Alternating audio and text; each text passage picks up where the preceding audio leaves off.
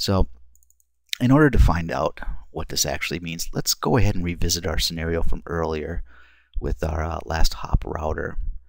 And let's see how this works with Penultimate Hop Popping. So if you recall, 4.4.4/32 is the loopback 0 interface on R4. So it's a local interface. And remember in our definition there that directly connected and summarized routes are going to get this PHP treatment. So what it's going to do is it's going to say, okay, I see this prefix in my routing table. I also see that this is a directly connected interface. So rather than assigning this a label, I'm going to give it this thing called an implicit null. And brief side here, implicit null actually is a label. We'll get to that in a minute, but for our purposes here, we'll just go ahead and refer to it as implicit null. So it's going to advertise to its buddy R3, say, hey, I've got this prefix and I've assigned it an implicit null.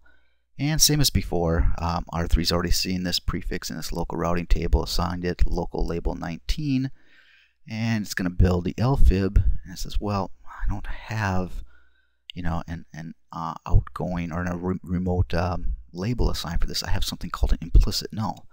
Well, basically what implicit null means is when R3 gets something that says implicit null, it says just pop that motherfucker. Don't ask no questions, just pop that motherfucker.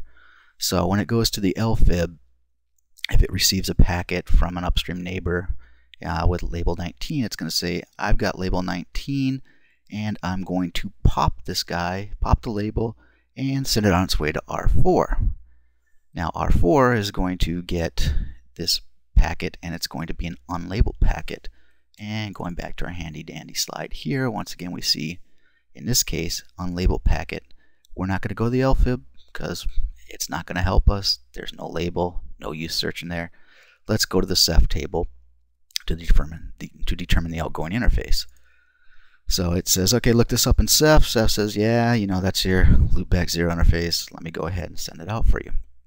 And now if you notice the difference here, we've only done one operation, one lookup operation on R4.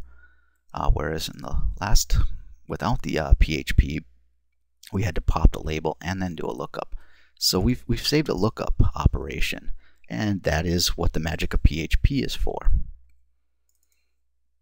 Now, the overview of PHP, I think that this combined with the example actually helps to cement this in your brain a little bit better than the fancy pants definition. But have at her, guys. If you like this thing, go ahead, commit that to memory. But basically, the number one benefit of PHP is that it saves an additional lookup on the last hop router in a label switch path. Instead of assigning a local label and advertising that label, the last hop router is going to advertise something called an implicit null for all connected and summarized prefixes in its routing table.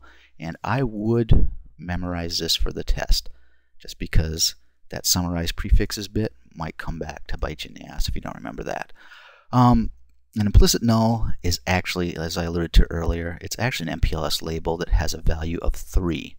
And if you remember back to the MPLS basics video, any labels 0 through 15, those are reserved labels. So we're actually looking at an MPLS reserved label here. And you're not going to see this on the iOS as, you're not going to see, like in our case on R3, you're not going to see swap label 19 with label 3. It's just going to be an implicit null. It's going to tell you to pop. But later on in this video, I'll actually go ahead and do a packet capture with Wireshark, and you will see that it's actually just an MPLS label that's advertised with the value of 3. And the next to last hop, next to last, which is actually what the word penultimate means. I probably should have told you that a little bit earlier. The next to last router pops a label of any packets for which it has received an implicit null for that prefix. And that's my ass getting a little bit wordy. Basically, if it gets an implicit null from a neighbor, it knows to pop the prefix, or pop the label for that prefix. Let's go ahead and jump on the CLI and take a look at this in action.